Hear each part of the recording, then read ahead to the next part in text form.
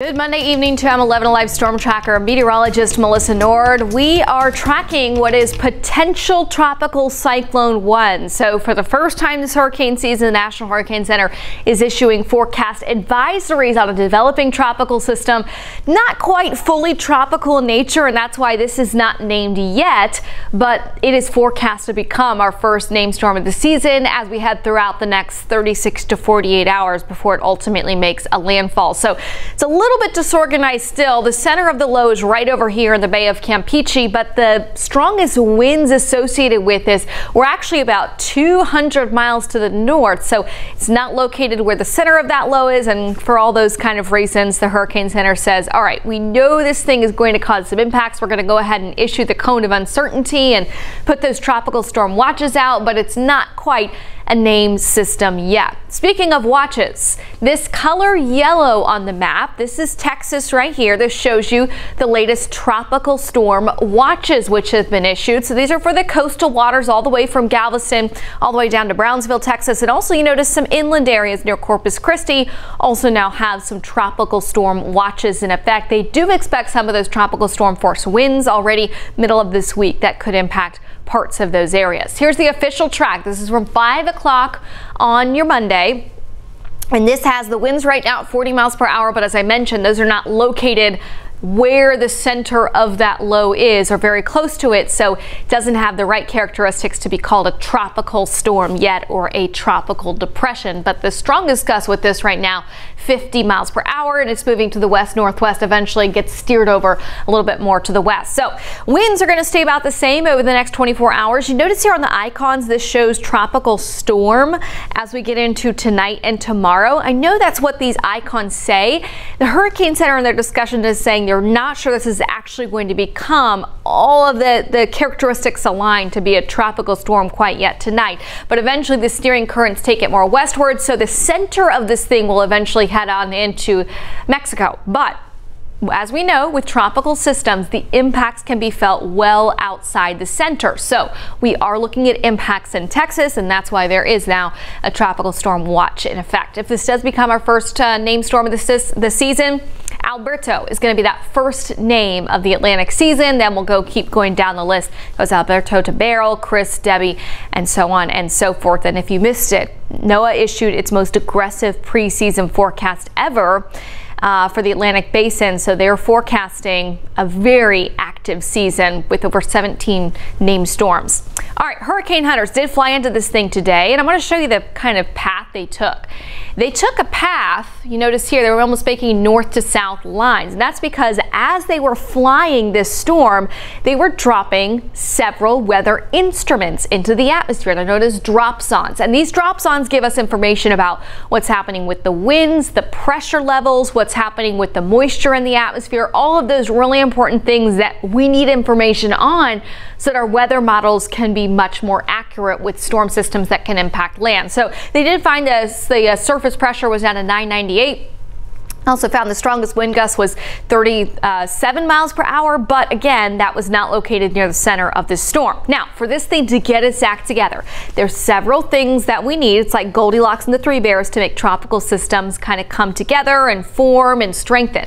They need a lot of moisture around them. Well, it's got a lot of moisture right there. There is some dry air on the west side of this thing. It also needs a lack of wind shear. Wind shears can disrupt tropical systems and their formation. Notice here in the northern part of the Gulf of Mexico, there is a lot of wind shear. We're not seeing a lot of wind shear in the southern part of the Gulf of Mexico. You also need a lot of warm ocean waters and deep depth to that ocean water. We do have a lot of those ocean waters that will be plenty warm enough for this thing to get its energy from that latent heat from the ocean waters. Let me show you, or the Gulf of Mexico. Let me show you the forecast track. This is the European model. Every model looks a little bit different, but this will give you the general timeline and kind of picture of what the radar is going to look like and where we'll see rain moving in. You notice here on the forecast track, these are our wind barbs. So it tries to show you these wind lines, where the winds are going to be going. That helps us pinpoint where the center of that circulation might end up being. So there it is over the Bay of Campeche right now as we head through the next 24 hours, kind of continuing on that northwestern track.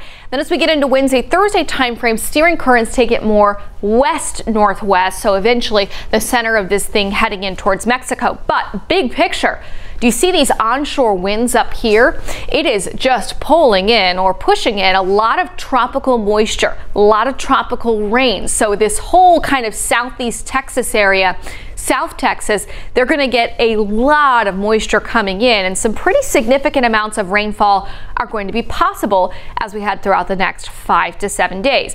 You notice here as we get into the end of the week and the weekend, again, it's trying to throw another little low up there. There's something called the Central American Gyre, which just this time of year sometimes just spins up these little lows into the Gulf of Mexico. That's kind of a trend here over the next 12 days to 14 days to see potentially little lows that try to spin off there off the Yucatan Peninsula. All right, let's talk about rainfall amounts. You notice here, this is showing you over the next 7 days. This is one of our weather models pinpointing how much rain are we going to see here in general. What I want you to point out and notice on this map is this big area in yellow.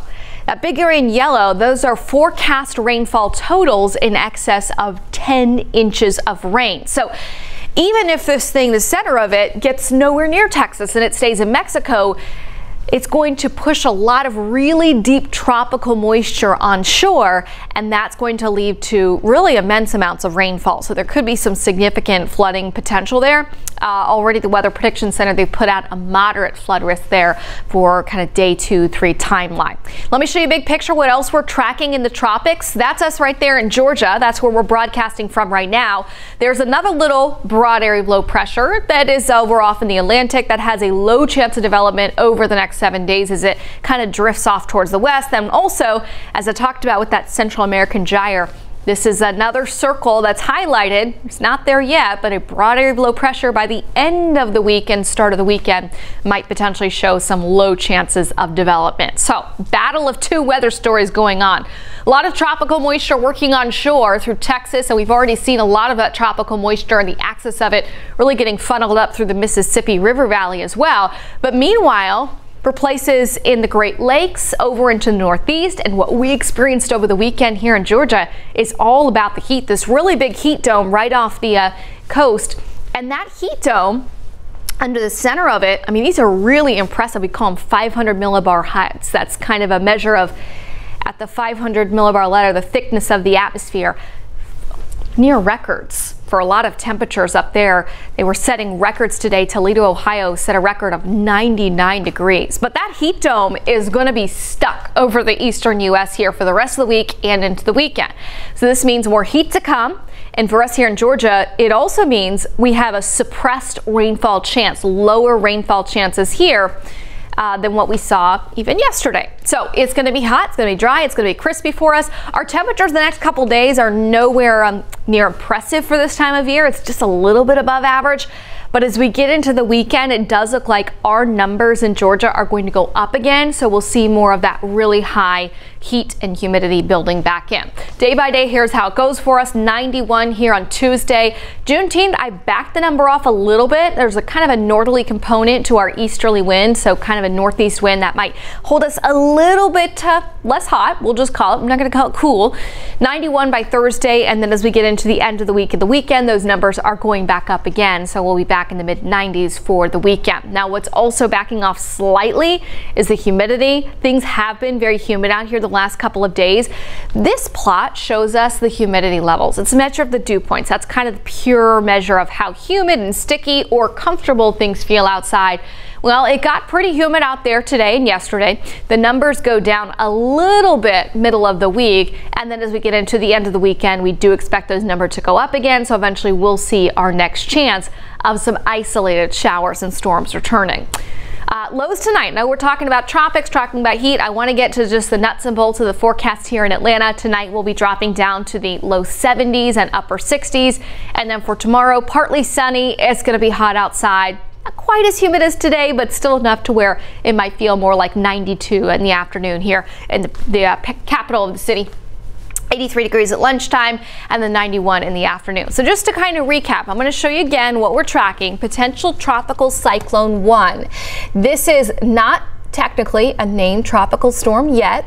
this is something that the Hurricane Center says, all right, this has the potential to become a tropical system. The impacts will be like a tropical system along the coast. So that's why we're going to go ahead and issue a cone of uncertainty, a track, and also put out some tropical storm watches on the coast of Texas. So we don't have that well-developed center of the storm, low-level center, where the strong winds are right around the outside as well. But this will have some moderate and modest chances of developing further as we head throughout the next couple days. So again, there are tropical storm watches up for parts of the coast of Texas, and I'll show you that cone of uncertainty from the Hurricane Center again. West-northwest, winds staying kind of low-end tropical storm levels. Eventually, this might get its act together and become a tropical system. I know these icons show tropical storm. It may not actually have those tropical characteristics quite yet over the next 24 hours, but eventually heading into Mexico with a lot of rain up to the north, pushing through Texas. That is the latest. I'm meteorologist Melissa Nord with the 11 Alive Storm Trackers.